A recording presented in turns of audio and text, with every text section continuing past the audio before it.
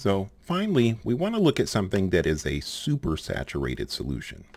Supersaturated solutions have more solute than they normally can have at that temperature. So you can get more of that compound dissolved in your solution than is normally possible. And so this is sodium acetate. This is a picture of what sodium acetate. Over on the left, we have a supersaturated solution of sodium acetate. There's more sodium acetate present in there than we normally could get. If we put a seed crystal in, and that's what's going on here, they put a seed crystal in. With that seed crystal, we'll start to see crystals form very, very quickly. To get from here over to here, it's like 20 seconds, and getting over here is like another minute. It goes very, very quickly when we do this. You don't even necessarily need a seed crystal. You can use a rough edge. If you just touch it with your finger, this particular reaction will start. You can also take a rough edge of glass, and that will also give you the same thing occurring. All right. So I've got a video example of a supersaturated sodium acetate solution, and I'm going to put that up on the screen. So I've already brought it up so that we don't have to do this. So I'm going to click on it, and there's audio for it, but it's not very exciting. So they drop the crystal in, and you can see right away that there's crystals that are forming. And this is like a not time lapse. This is about how fast it goes. All right, and so you can see those crystals forming very, very quickly. So this is a really fun reaction. It's actually one that we do in lab. So I really enjoy this one. All right. So now we're going to go back. So that is a supersaturated solution. There are lots of other videos about supersaturated sodium acetate solutions, how to make it. It's a really fun process to do. All right, so let's look at number 19.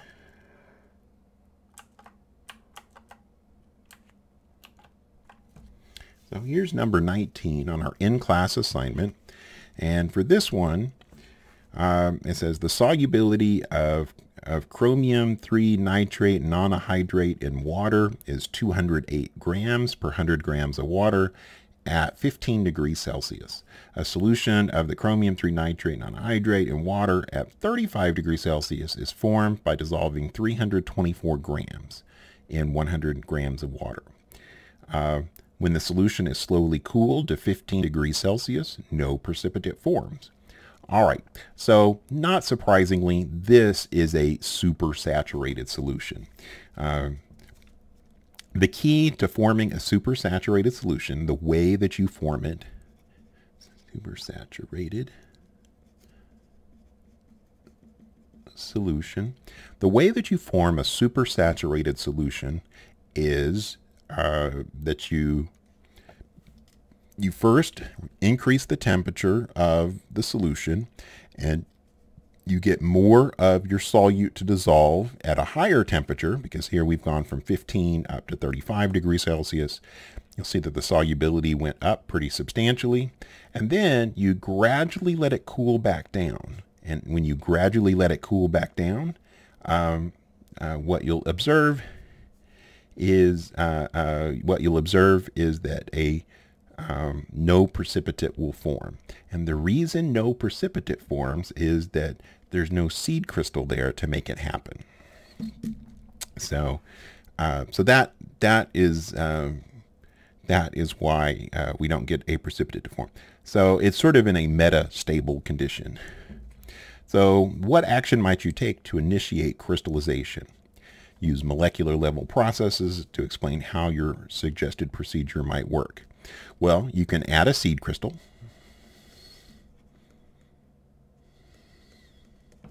And when you add a seed crystal, what that does is it provides a location for the crystallization to start to occur. So by adding a seed crystal, you can get that crystallization to start to occur. All right. All right. Yes, and for I guess for the molecular level process is it provides a location for crystallization to occur.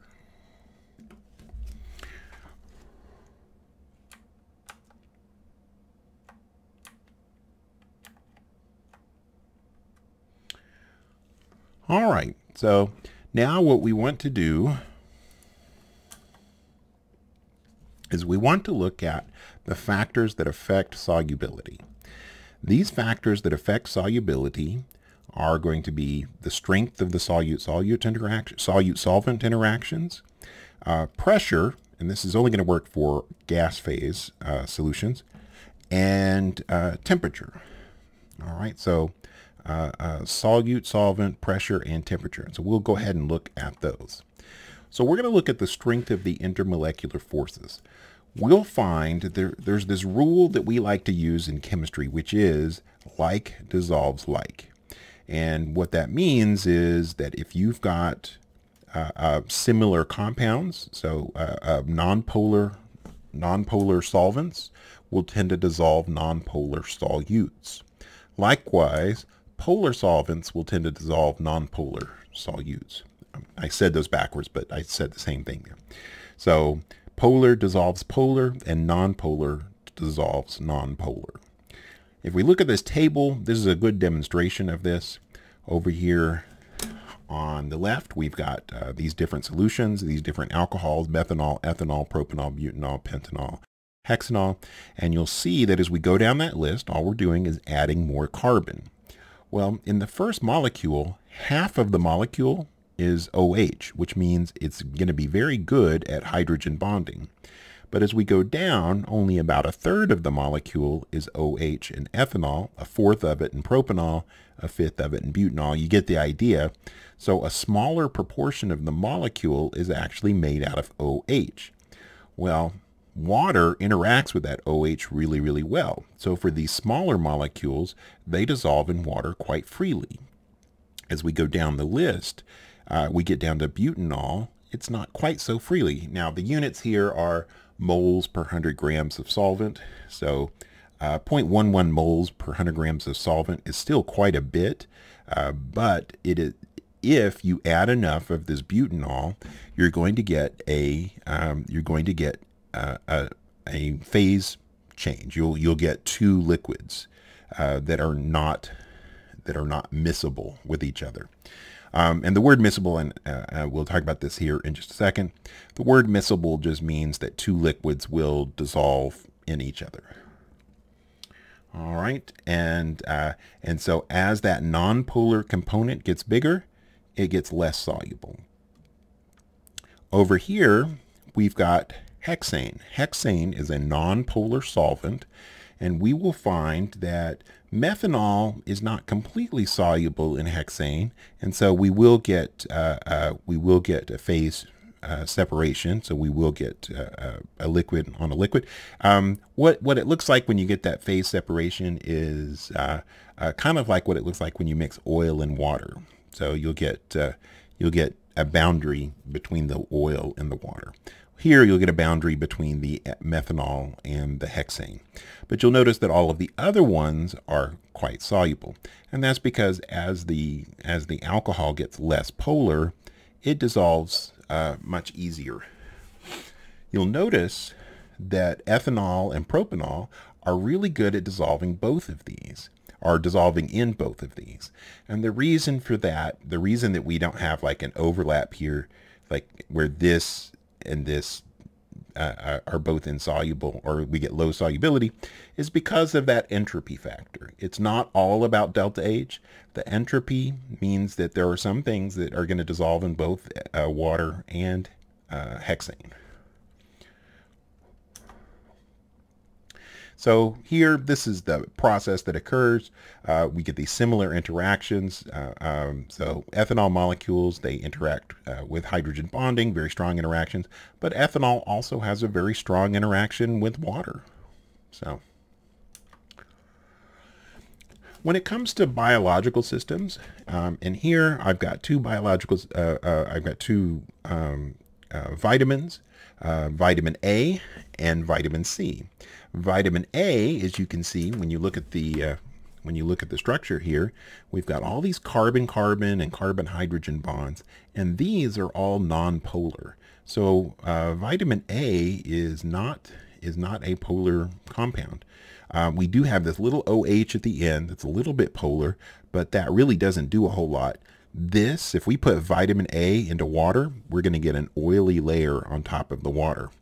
As a consequence, that means that vitamin A, when it gets in your body, is not stored in the aqueous parts of your body. It's stored in the fats of your body. It also means that when your body processes it, well, it can store it in fats, but when your body processes it, it has to process it through the liver. If your liver is not working correctly, then you'll get excess vitamin A, and you will get a condition that's called jaundice, because you'll start to get a yellow color to your skin because you're not able to get all of the vitamin A, among other things, out of your body. On the other hand, we have things like vitamin C. Well, vitamin C, you can see all these OHs and these oxygens. It's got hydrogen bonding capability all over the place. Vitamin C is quite soluble in water. If you get too much vitamin C in your body, no problem. Your body can eliminate that through your urine. That also means that you have to have a constant supply of vitamin C. If you don't get a constant supply of vitamin C, you will get sick. You'll get rickets. No, not rickets. Scurvy. You'll get rickets if you don't get the vitamin A. So yeah, with the vitamin C, you have to have a constant supply in your diet. Now, that doesn't necessarily mean you have to have it every single day, but it does mean that you need, you can't go months without it. So fortunately, in our modern world, we usually have access to these vitamins in great abundance. All right. So again, to emphasize the polar versus non-polar, over here we've got what it looks like when we get a separation of immiscible liquids. So these two liquids are not miscible. Hexane is less dense than water, so we'll find that the hexane floats on the top and the water is down here on the bottom. And so we'll find that if we take, this is cyclohexane, which is related to hexane, but the cyclohexane is not water soluble, and so it would form a two-layer mixture like this. Whereas a structure that's quite similar, that has has the same number of carbons and hydrogens, but it has all these OHs on it. Because it has all of those OHs, it ends up being quite soluble in water. So we'll find that this one can dissolve quite easily in water. So insoluble in water for the hexane, cyclohexane, and soluble in water for glucose. So we want to look at number 28.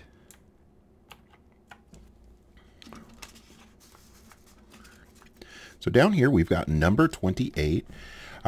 Indicate which of the following in each pair is likely to be more soluble in water. Explain in each case. All right, some of these are really, really easy, and other ones take a little bit more effort. For this first one, for hexane versus hexane diol, and you can tell right away the one that's going to be more soluble in water is going to be the hexane diol, and that's because it's got these OHs. So hexane diol is capable of hydrogen bonding, and I'm just going to put H bonding. All right, so hexane diol there.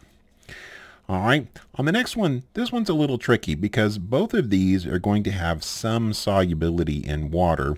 Pentanoic acid, it's got this polar part at the end, and that's going to make it a little bit soluble in water, whereas sodium pentanoate, which is the conjugate base, we'll talk about conjugate bases in chapter 16, sodium pentanoate is an ionic compound. Well, if you've got two things that are the same size and one is polar and one is ionic, we'll usually find that the ionic is more soluble. The reason for that is that when this dissolves, it dissociates. And when it dissociates, we are going to get more, we're going to get a bigger increase in the entropy.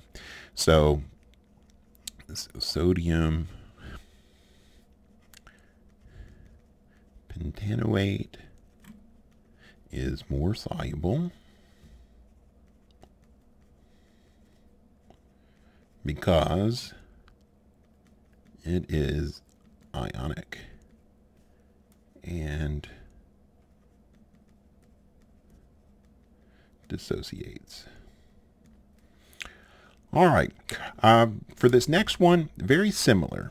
We've got HCl, which is quite polar, and an ethyl chloride, which is also fairly polar. However, we'll find that the HCl is a strong acid, and so because it is an acid, it dissociates. Because it's a strong acid, it dissociates. So we'll find that the HCl is going to be much more soluble than the ethyl chloride. Ethyl chloride is not capable of dissociating. So HCl is a strong acid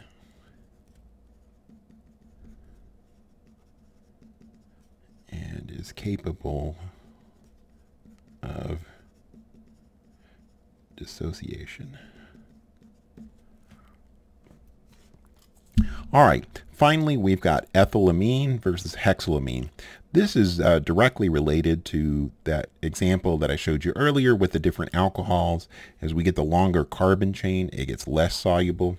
So the one with the shorter carbon chain is going to be more soluble. So ethylamine will be more soluble than hexylamine. And so CH3CH2 NH2 has a shorter non-polar carbon chain.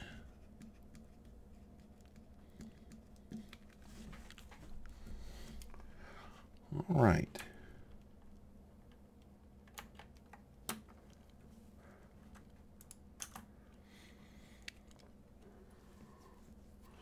All right, so we want to look at a few more things about solutions. We're going to look at the effect of pressure on solubility. Before we do that, I will point out if we look at these liquids here, or I'm sorry, we look at these gases and their solubility in water, we will find that smaller molecules tend to be less soluble in water. If we ignore things like polarity, smaller molecules tend to be less soluble in water, and larger molecules tend to be more soluble. And the reason for that is that the larger molecules have stronger dispersion forces. Now, that's definitely not universally true because there's some other factors that go on there, but larger molecules in general tend to be more soluble. And you'll see that the solubility is still quite low on these things. Now, one more thing, or the next thing, is we want to look at something that we call Henry's Law. We're not going to do any math problems with Henry's Law. We're simply going to talk about it, and what it says is that the solubility of a gas in a liquid is directly proportional to the partial pressure of that gas in that liquid. So our partial pressure of that gas over that liquid. So that means that as you increase the partial pressure of the gas over the liquid, you increase its solubility. And as I mentioned, it's a direct linear relationship. And then here, this is the equation. Again, we're not going to do the equation, but that's the solubility of the gas. K is a Henry constant for that gas and that solvent. And then the pressure is the partial pressure of the gas above the liquid. Now, what I mean by this, if we look at this particular bottle, this is just like some seltzer water, and the seltzer water has carbon dioxide dissolved in it. And the way that they get all that carbon dioxide to dissolve is, one, they lower the temperature and they bubble lots of carbon dioxide through. But then right before they package it, they make sure that the headspace here is filled with carbon dioxide. One of the reasons that they have that little bit of extra space, one, so it doesn't spill when you open it, but also so that they can displace any oxygen that's in there with carbon dioxide. By doing that, they increase the partial pressure of the carbon dioxide and make it so that the carbon dioxide is going to be more soluble. As soon as you open that lid, as this person seems to be doing here, as soon as you open that bottle cap, you will find that the carbon dioxide starts to leak out, and now you're going to have bubbles that come out of your seltzer water. So that's Henry's law. Again, we're not going to do the math on it. You just need to know that as you increase the partial pressure of a gas above a liquid, then that gas gets more soluble. All right. As far as temperature goes, as you increase the temperature, of a solution, solids and liquids will get more soluble, generally speaking. So generally speaking, as you increase the temperature, solids and liquids will get more soluble. All right, and so you'll notice it's true for all of these. Now, there are some cases where that's not true. For this cerium 3 sulfate, that's not the case. If you're curious as to why that is, look up cerium sulfate. Go Google that, and you will find out why that one gets less soluble as you increase the temperature. All right, for gases, it's the opposite. When you increase the temperature, the solubility of a gas will decrease. So as we increase the temperature, the solubility of a gas will decrease. These are all cases here. We've got methane, oxygen, carbon monoxide, and helium. There's a couple of cases in which this is important for your everyday life. First one, going back to sodas. If you've got a soda, like a Coca-Cola or seltzer water or whatever, if you want it to stay bubbly, the best way for it to stay bubbly is to keep it in the refrigerator. In the refrigerator, those bubbles will stay in solution longer. So decreasing the temperature is quite beneficial. The other place that this will have an impact is with oxygen. If you've got a lake, let's say you go out to one of our local lakes, you will find that at lower temperatures, more oxygen will dissolve. If the temperature of the lake gets really high, less oxygen will dissolve. Well, that's a real problem because most lakes have fish in them. If there's lots of oxygen dissolved in the water, then the fish are going to be quite healthy. But if the temperature of the lake gets too high, there's less oxygen in the water, and that could cause some of the fish to die. So this is a problem when lake levels get really, really low, particularly when we have a drought. Fortunately, we haven't had a drought this year, but whenever we have a drought, that becomes a big problem.